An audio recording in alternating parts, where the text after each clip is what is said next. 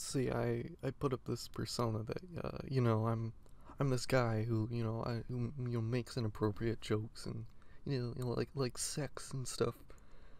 But it's not sex that I want, It's love, it's companionship, human interaction, the attention of someone that I hold dearly. I want these things because, I'm deprived of them.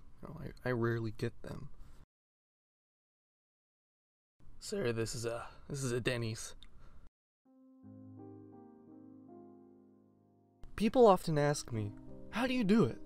How do you have sex with literally hundreds of extremely hot dragons every day? And the answer is simple. All you have to do is be just like me. Go to sleep at 6 a.m. every night. Wake up at noon. Have lots of hobbies and interests, but never partake in any of them. Slip into a deep depression once a week, where you lose all hope. Be a furry. Lose the respect of your friends and family because you're a furry. Cry a lot. Just lose all hope in general. Just be a sad piece of shit. MistE, stop being a little bitch and start the video. Oh, you're right, Absu. We should probably get things going. Sorry about that. Ignore my cry for help there. I'll just do what my dad tells me to do and man up. I guess. The last time I read stories, it was New Year's. It was an event. This time, I'm just really bored. But, you know what? Enough chitter chatter. Let's get down to the stories. And here is our first story. Fuck, what the fuck? Are you jacking off? Falco, cause, Fox, you don't just have to be jacking off. Oh, I get it now. How about you, come over here and help me out then?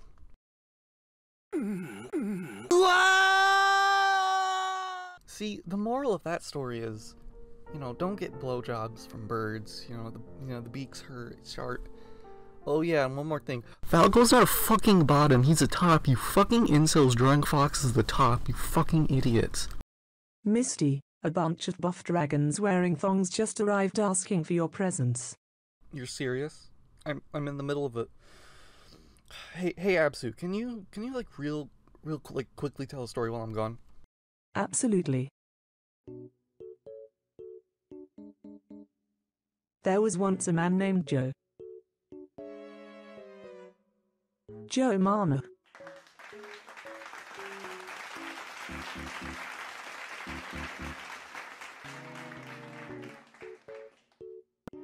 Just kidding.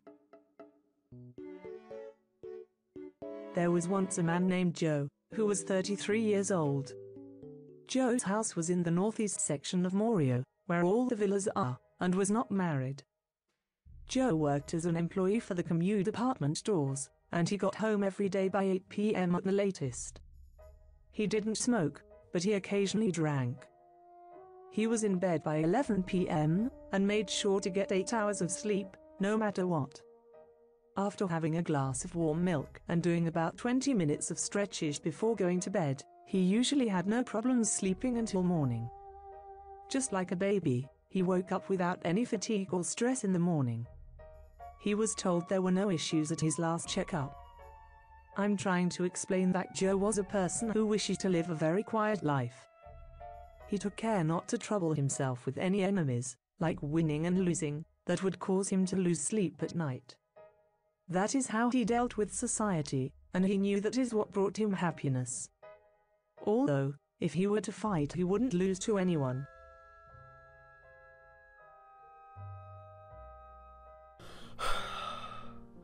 Whew, okay, I'm back. Thanks, Absu. What story did you tell them? The Joe one. The Joe Mama one. That one's always pretty funny. Yeah. The Joe Mama one. Whew, okay, sorry about that. See, it's not easy being this hot, constantly attracting extremely muscular, dragons. Now, it's time for a sequel of the previous story. Seriously, dude, you fucked my mom. Like, I thought I made it very clear 2 years ago You're not allowed to fuck my mom. Well, it's official. My parents are divorced, and my dad has gone off to pursue a career in writing erotic novels. Damn, dude, I'm sorry. Does that mean I can... No, you're not fucking my mom. Okay, just asking. Okay, but like, have you seen your mom, dude? She's a MILF. I'm mostly angry because you never even told me that you were in a relationship with my mom. Instead, y'all decided to keep a secret from me. Like, when were you gonna tell me? Well, probably, before the wedding. I'm sorry, the wedding? Oh yeah, like, your mom and I are getting married, I'm gonna be your stepdad. What the? The moral of that story is, don't have a hot mom, I think. I don't even know, and I'm the one who wrote it. Well, that brings us to our final story. There was once an adventurer who only wanted one thing in his life, and one day he went in search of that one thing.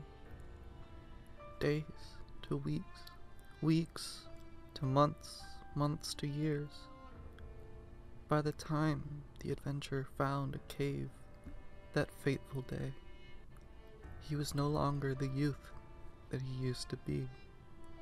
He took his final breaths as he entered the cave, and with his final dying moments, he finally saw what he's wanted his entire life. Snake titties. The moral of that story is snakes have really good titties. I think. I don't know anymore. Oh god, it looks like my time in this dimension is over for now. I have to go back to my world to hibernate for a few months. Don't worry, I'll be back when this is finished. Oh shit, I'm getting... Oh shit. Well, I wish you all a doom. Oh shit, what the fuck? Ah! I wanna die. Thank you all for watching. My name is Obso and I'm MistE's manager and video editor. MistE left, so now I have to do the outro. I sincerely hope you all enjoyed this video, because it was hell to edit. Do you know what it's like trying to cut 37 minutes of dragon sex out of a recording? Do you know what dragons sound like when they climax? That shit made me want to rip out my fucking audio processors. Regardless, it was a joy making this video. You should definitely check out the first story video that MistE made. You should also subscribe to MistE and check out the videos on his channel. I guess you could subscribe to Reset as well, I guess.